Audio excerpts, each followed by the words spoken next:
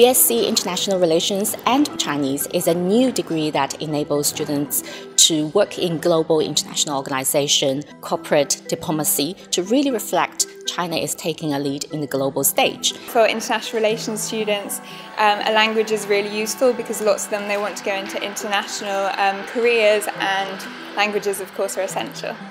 Well, I think IR at LSE is really special because the student body is so diverse, so international. So you always feel like it's a bit of a UN environment. I think it's just a great opportunity for me to be able to study both international relations and at the same time a language. Obviously English is an international language, so you get very far, but if you want to understand other countries, yeah, it is very useful to be able to speak foreign languages, to have a different insight. In many international jobs you will actually need those language skills as well, and yeah, why Chinese? For the obvious reasons that China is so important. One of the unique features of this program is that we offer study abroad twice, not just once comparing to the traditional four-year joint degree. So in 2014 I had the opportunity to go to Fudan University in Shanghai. I spent the whole summer there doing an intensive Mandarin course. So in the first part of the year abroad, you're going to spend 8 weeks in Shanghai, one of the most cosmopolitan cities in China, where you focus on your language skills. At the same time, you get to know the university, how it's going to look like, what kind of teaching style, so you are very well prepared for the actual third year abroad. Before joining the Fudan experience, I was an absolute beginner. I started Mandarin when I just came to the LSE, so I was a beginner with very basic communication skills. Now in the third year, while you're actually at Fudan, Shanghai, you're gonna learn language for specific skills. That means your Mandarin courses is focused on IR. At the same time, you will be able to study the subject with local Chinese students in Mandarin Chinese. One of the problems when you're learning a language is having the confidence to actually use it. Outside of classes, I managed to travel a lot, and even in Shanghai, speak with cab drivers, and just on a daily basis, really improve the day-to-day language skills.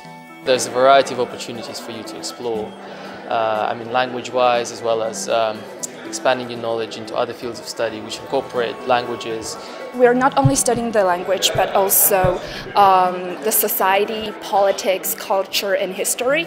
I think the Language Centre is great at LSE because they really emphasize the link between actually learning the language but also using it for social science purposes. We have to conduct the research in both Chinese and English. The teaching approach at the Language Centre is communicative and engaging. We encourage students learning by doing, and the assessment is progressive, so every week you're gonna have regular feedback from your teacher to inform you how well you're doing. I really can't compliment the Language Centre highly enough.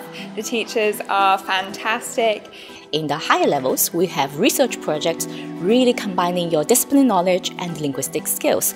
We also have really innovative projects such as current affairs in Mandarin, where you're going to present a TV show in the target language. I had the opportunity to create an interview in the LSE filming studio, which is very professional. It was probably one of the best experiences I had at LSE. It was pretty nerve-wracking while I was doing it, but in the end you also have something to show for if your friends, your family, future employers want to know whether you can actually speak some Mandarin. Then you can show them the video and say, well, yes, and I can actually do research in Mandarin as well.